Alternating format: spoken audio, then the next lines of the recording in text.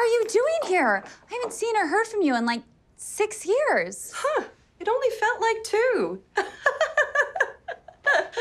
Oh, do we have to send out a missing persons report for your sense of humor? I guess I lost it when you stopped calling on my birthday. You know I don't celebrate the aging process. Anyway, I'm here because I got married! Yeah! Now, before you go getting your thong in a wad about not being invited, it was a really small ceremony. About 175 people. Whatever. Once you've been to 4 of your weddings, you've been to them all. Well, Bob, my husband, has a daughter named Stephanie, and she's in your class. Can you believe it? I'm a mom!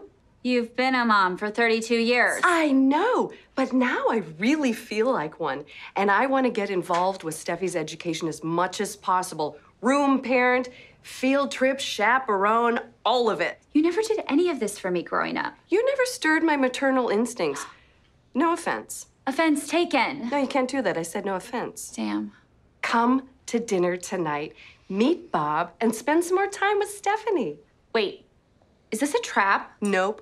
I really want you to come. By the way, you look terrific, honey.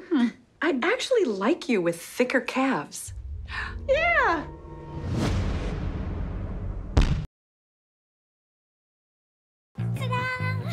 We look like sex dolls that got left out in the sun.